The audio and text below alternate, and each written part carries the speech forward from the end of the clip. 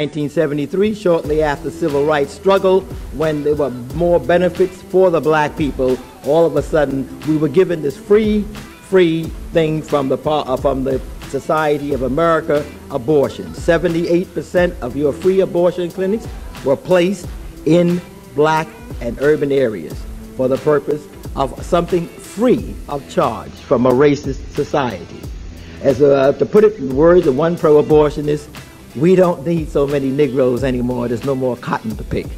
So with these feelings about black people, this was one way of doing it as a social benefit, if you will. We're here to help you. We've been asking for the right to decent housing, the right to education, in fact, the right to health care. And all we've been given, free of charge, is the right to kill our unborn child.